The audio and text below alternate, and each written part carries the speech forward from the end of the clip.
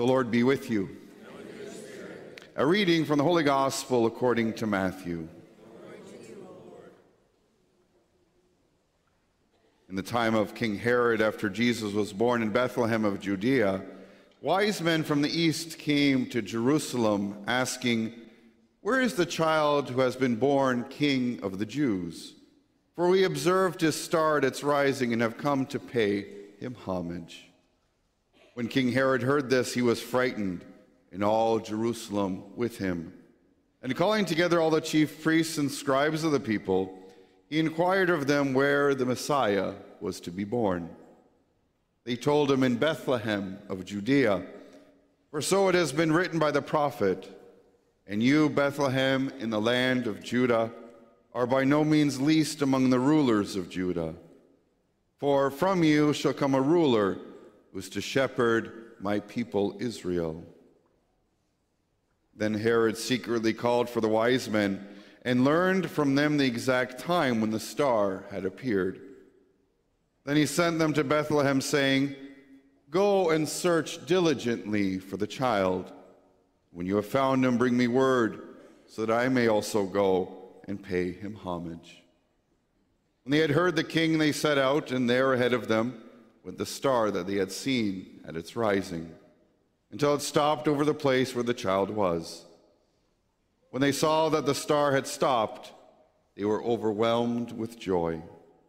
On entering the house, they saw the child with Mary, his mother, and they knelt down and paid him homage. Then, opening their treasure chests, they offered him gifts of gold, frankincense, and myrrh. And having been warned in a dream not to return to Herod, they left for their own country by another road. This is the gospel of the Lord. Praise to you, Lord Jesus Christ.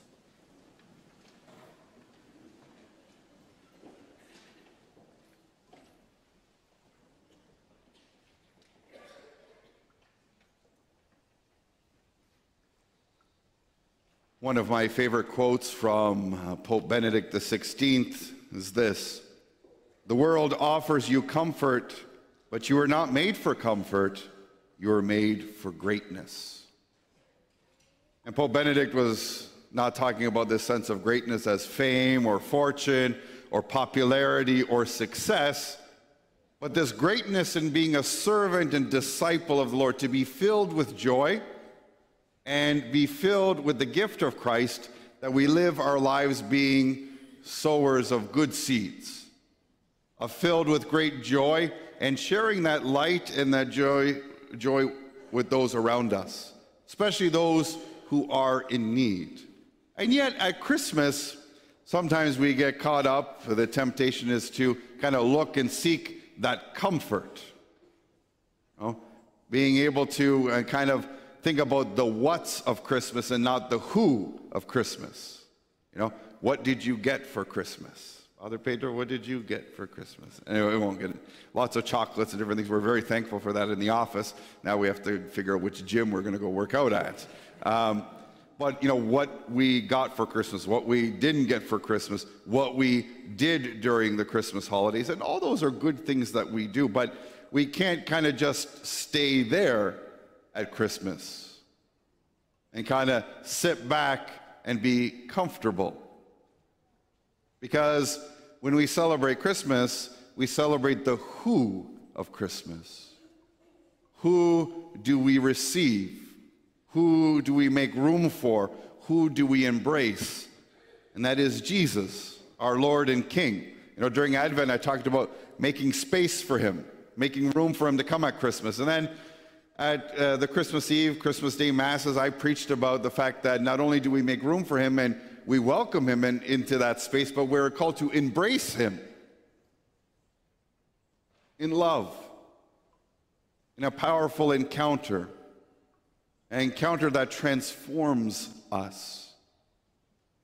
Today we celebrate, as Father Pedro said at the beginning of Mass, the Epiphany of the Lord. Epiphany means revelation, discovery, and for us it's like a second Christmas, that through the wise men, through the three kings, who represent the nations of the world, that Jesus came to save all, and all the nations of the world are come to pay him homage, we recognize Jesus as Lord, King, Master. And what's interesting in this story that we hear from the Gospel of Matthew, that the three wise men following this star were searching, not for a what, but for who, for the Savior of the world. And they were led by a star that guides them, and they go to Jerusalem, ask King Herod and others, saying, well, where's the king? The newborn king is coming. We're searching for him. And Herod and the scribes and the Pharisees can't see this because they're caught up in the comfort of their lives, their position, their authority, their success, their prestige. And this newborn king becomes a little bit of a threat to that comfort.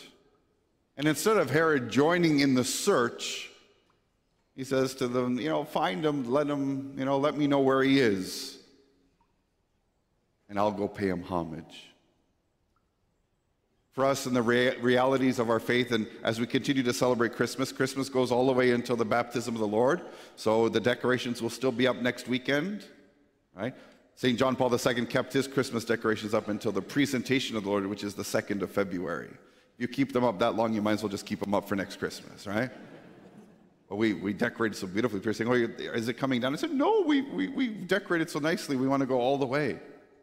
Christmas isn't over. The three wise men remind us that we too are called to search for our Lord and King. Because Christmas is not about things or the whats, it's about who it is, Jesus, our Lord and Master. And the three wise men remind us that we are called to search, we are called to find, then we're called to pay homage. Because when the three wise men arrived and finally found, they were filled with joy, as is described in the Gospel of Matthew. Finally, their journey, which was a long one, which would not have been an easy one, wasn't comfortable traveling. They were searching. Maybe they were going to different places that Jesus wasn't there. They're following this star. When would this end? There was no GPS, all these different things. It was a long, hard journey. And to get to encounter Jesus, you don't come expecting something from him.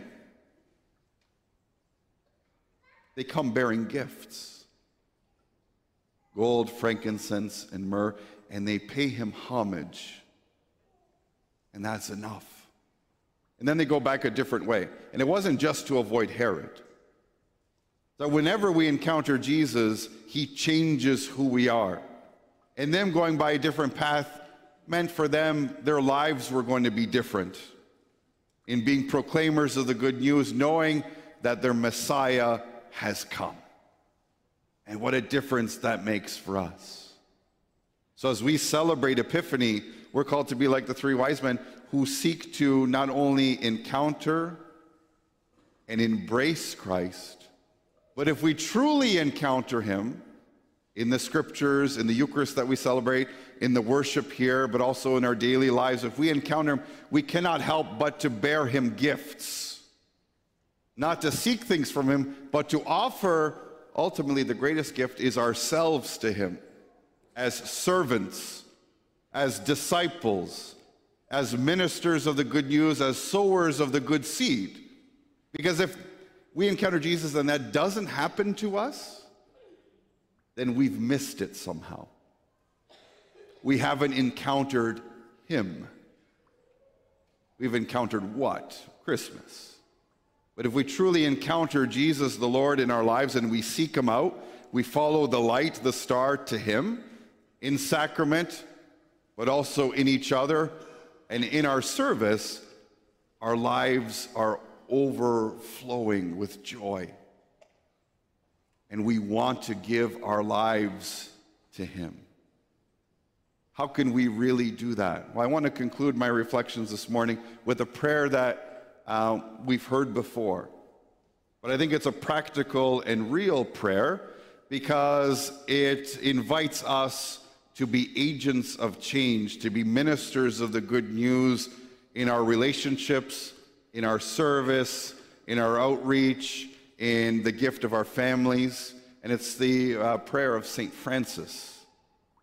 that calls us to action, calls us to be these sowers of the good news, and I think in a real way helps us and others to truly embrace Jesus and to be overwhelmed with joy by him. As you'll notice, the print on this page is bigger, which is great because I can't see as good as I used to. So the prayer of St. Francis: Lord, make me an instrument of your peace.